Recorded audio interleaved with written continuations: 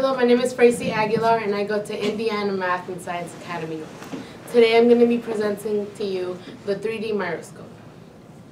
As you can see, this has two concave mirrors inside it, and this is the little object that will be reflecting off these concave mirrors.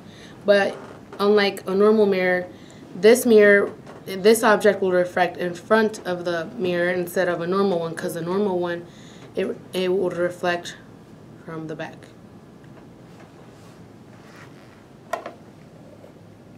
Since it's reflecting from the front, it will create a 3D hologram, and you're going to see it from the top, and you're going to think you can touch it when you really can't.